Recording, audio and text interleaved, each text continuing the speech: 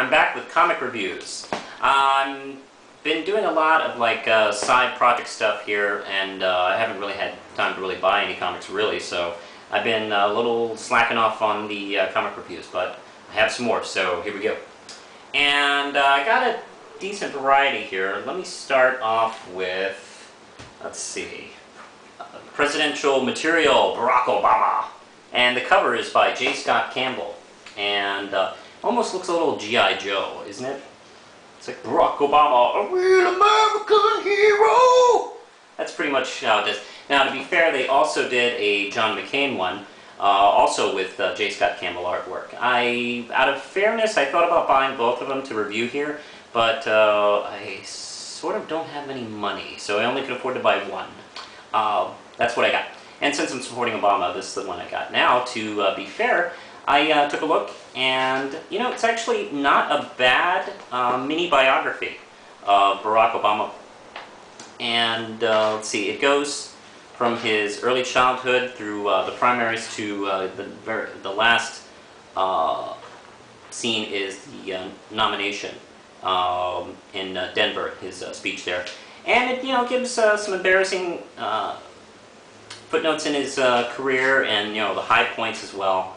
It's pretty well done. There's even, let's see, it uses source material from all sorts of news agencies and Fox News, as well as conversations are portrayed from two of Obama's books.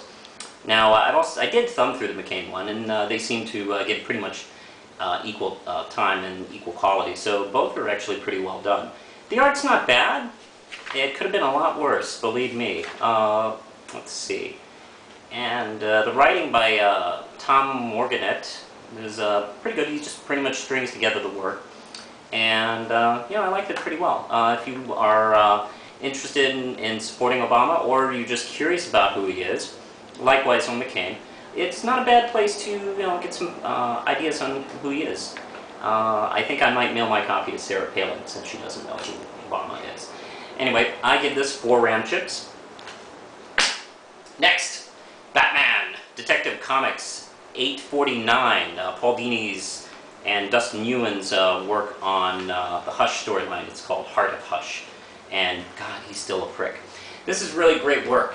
And, let's see, he takes further steps into his trap for Batman, and his full plan is revealed at the end of this issue. Actually, as far as supervillain revenge plots are concerned, it's actually pretty well done. Very smart writing here by Paul Dini. There's also a terrific scene in the beginning with Batman interrogating very, very forcefully the Scarecrow right in front of Joker. Great scene. And I really have no complaints. This is really terrific work. This is marked RIP, although it doesn't have very much to do with Grant Morrison's RIP. But you know what? I think this has been flowing a little bit better. I think at the end of Grant Morrison's RIP story, we'll kind of get a whole idea of what he's doing. But it's a little herky-jerky. This is just flowing just fine. This is 849. Really terrific. I love this cover, too. I love this guy's work. And let's see, Wonder Woman. It almost looks like the presidential covers as well. This is the second part of the Wonder Woman movie story, where she's invited to check out a studio's planned project of a biopic of her life, and it turns out to be a trap by the Queen of Fables. Pretty good story, pretty funny as well, and just all around good writing. And the Queen of Fables turns into a dragon, a la Sleeping Beauty, and, you know, Wonder Woman kicks her ass. It's just terrific work. And this is Wonder Woman 25 by Gail Simone and Bernard Chang. Now switching over to Marvel. Marvel is basically everybody's fighting the Skrulls except for Daredevil. And there is a neat little crossover between She-Hulk and X-Factor. Let's see, which I have the whole thing I'm going to review right here. It's featured in X-Factor 33 and 34. Those are parts 1 and 3. And part 2 will be in She-Hulk issue 31. Let me see if I can hold this up all together. There we go. And it's actually pretty good. It's all written by Peter David, so it all makes sense. No, you know, choppy stuff.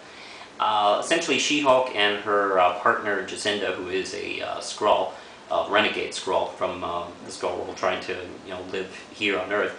They get a sense that a Skrull religious leader, who is pretty important to the conspiracy, is hiding out in Detroit, and that's exactly where X-Factor is. And to give something away, well, a member of X-Factor is the Skrull in disguise. Pretty good story, actually. Let's see. David Kusa actually takes over as the new artist on She-Hulk, and the art on X-Factor is done by Larry Stroman. He used to do X-Factor with Peter David back in the 90s, and his work is a little sloppy here. He does a really, actually hideous She-Hulk. The ugliest She-Hulk I've ever seen in my life. But overall, it's pretty good, and the story overall is really good. This one gets 4 RAM chips. Not bad.